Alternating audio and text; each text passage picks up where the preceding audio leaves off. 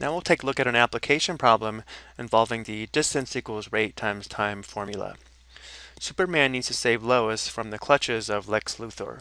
After flying 11 seconds, he is 1,539 meters from her. Then at 14 seconds, he is 1,386 meters from her.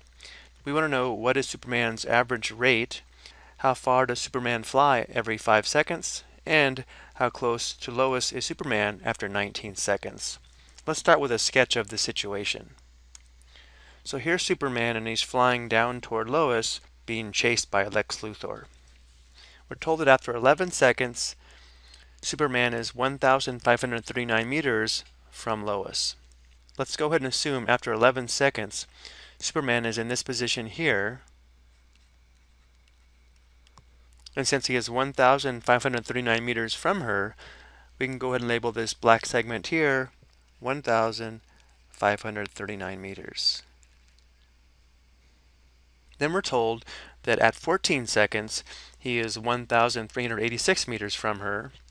So let's go ahead and assume at 14 seconds, Superman is in this position here.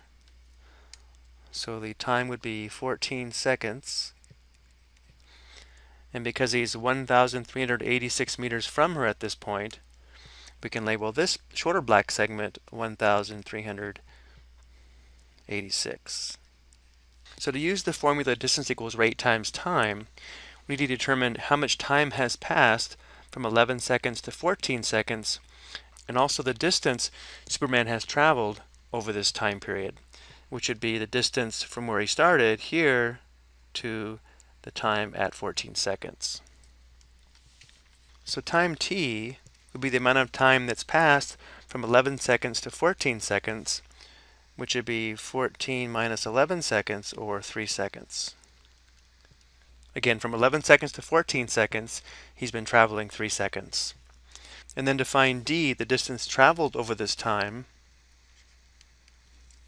we want to find the length of this green segment, which would be the difference of the long segment here and the short segment, or the difference between 1,539 meters and 1,386 meters, which is 153 meters. So now that we have this information, we should be able to answer the 3 questions. The first question is, what is Superman's rate? So using the formula distance equals rate times time, so we can substitute 153 for the distance and 3 seconds for the time. Well, r times 3 would just be 3r. And now to solve this equation for r, we would divide both sides by 3. 153 divided by 3 is equal to 51. So we can say r, the rate, is equal to 51. It would be meters per second.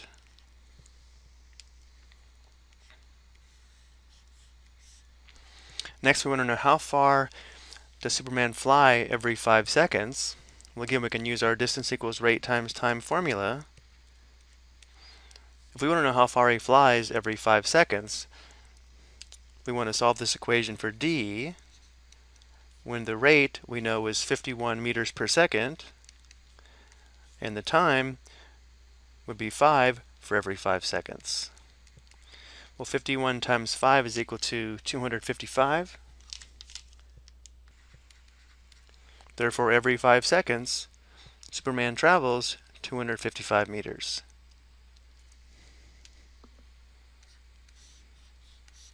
Now for the last question, we want to know how close to Lois is Superman after 19 seconds.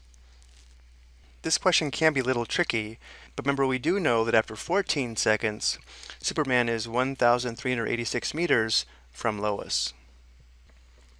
And since 19 seconds is 5 seconds after 14 seconds, since 14 plus 5 would be equal to 19, and from the second question we found that every 5 seconds Superman travels 255 meters, he would be 255 meters closer to Lois after 19 seconds.